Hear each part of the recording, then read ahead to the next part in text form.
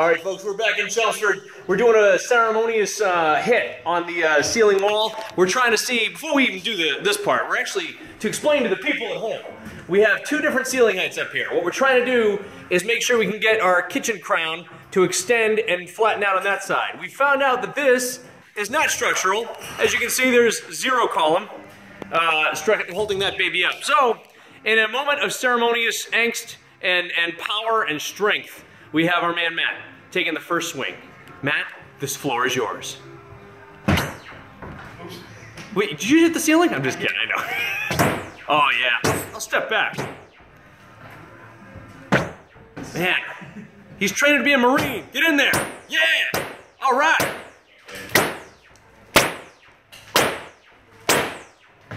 Should probably step out of this direction here and head on this way.